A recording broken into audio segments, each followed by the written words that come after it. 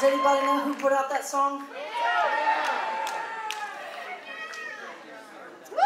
Hello, Chrissy Hine. Hello. She can kick your butt. So, okay, here's the deal. I'm out of breath. And I was trying to really be cool on that song. It's my one moment in the show where I just pretend I'm in my room and I'm just, you know, you guys aren't really here. And you have to have moments like that where you just set your spirit free and you let yourself be who you are. And that's what I teach my fans. Just, they keep saying, what's this, you know, secret to success? I'm like, you just show up. And you literally have to. Yesterday was a very dark day for me. And people usually know my story by reading about it in the papers or seeing about it on the Oprah show or something. And I'm not really proud of some of the things I've done, but I've always been pretty honest. And people have written to me saying, what the heck are you doing that for? Because I'm like, well, when I'm not here someday, they will do a VH1 behind the scenes. And so I might as well go ahead and tell it from my perspective. So, anyway. Okay, here's the deal. I really need you guys right now, and this is a very serious moment. This is the only part of the show where I've never done this before in my 30 years, okay? I need every person in this room to join in with me on something that is really hard. But it's something I talked to Marty Stewart this afternoon. I have him on speed dial, by the way. Yeah, he's got good hair. Anyway, I called him and I said, brother, I'm in trouble. And he said, okay. Because see, we live this lifestyle of this isolation on this bus, right? And people think it's a glamorous thing. Well, I'm telling you right now, in the spirit of tonight, when I showed up here today, I didn't think I could come out here and do what I'm doing right now. Because here is what maybe some of you don't know. Last Saturday, I almost died in a motorcycle wreck, and it's the truth. You may have read about it, but I've cheated death 4 times in the last 2 years, and someday I'm going to write about it. And but for right now, I'm just telling you this because I need you. This is real hard for me. This character sitting behind me, his name is David, the drummer behind me, literally stepped in a matter of what, David, 24 hours? And said, I'll be there. And my husband was he was almost fatally wounded. They amputated his leg this week, and he is the love of my life. It crushed his left hand, so I wear his wedding ring on my finger. And he's laying in a hospital where they put vets, you know, to try to rehabilitate. And I called him right before we came in on stage, and I can't imagine going on stage without him, because he's my drummer, he's my husband, he's my love of my life. I did it once with my mom, and that was a learning experience, time to grow up, right? When you get married in June, you don't expect too much later to be without your husband. So I just want to thank you, David, for being here, because you've saved my breath.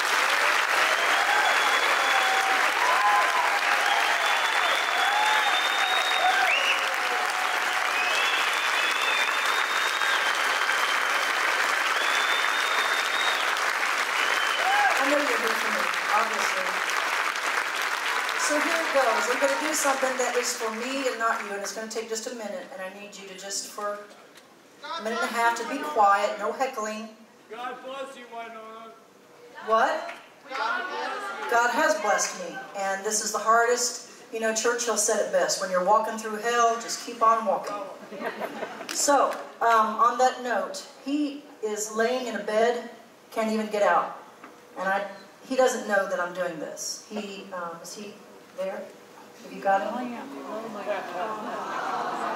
God. Just hang on a second. Okay, sweetheart?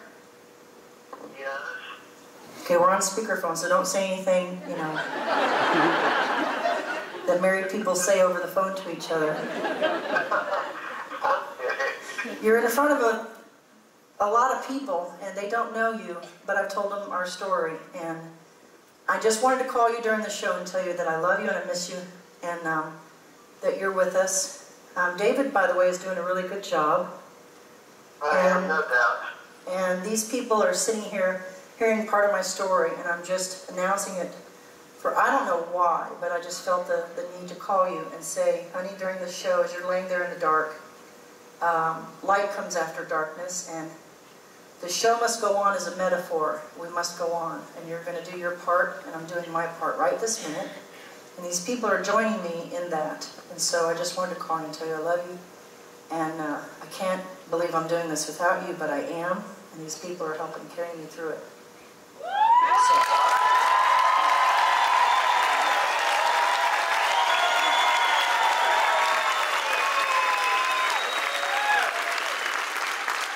I know you're used to standing ovations every night, but that's about as good as it's going to get tonight. Is us clapping for you, and we're pulling for you, and God has a plan. I have no idea. I have some questions for him, boy. But for now, I love you. I got to go back to work. Is there anything you want to tell Michigan? I love you dearly.